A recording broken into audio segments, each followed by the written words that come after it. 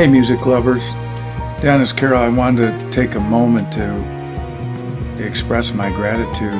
I grew up in cornfields, a small farming community. My dad had an amazing record collection. I used to dream about the music. So to go from a dream to actually be there and do it is something else. And I want to thank my mom and dad and my sister, my nephew, and everybody that I knew right from the beginning who was still in my life, like Mark and Tricia. And then coming along for the journey, greats. Jodie Christian, that's him. Meeting Bobby Broom, George Flutis, Ron Perillo, Frez Whitted, Yvonne Freeman. One of the qualities that I've come to value is patience. Like all the band leaders had that with me, from Jodie to Bobby, Frez, and the Chicago Jazz Orchestra.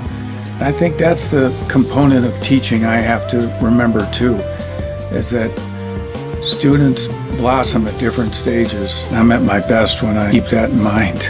And I've had DePaul University to thank for that, and the Ravinia Reach Teach and Play program, both amazing parts of my life for sure, and all the students that have come through there. I'd like to specifically thank Mike Reed and Mike Alamana, Katie Ernst, and Bobby Wilson, people I know on the board of the Jazz Institute that have been very supportive.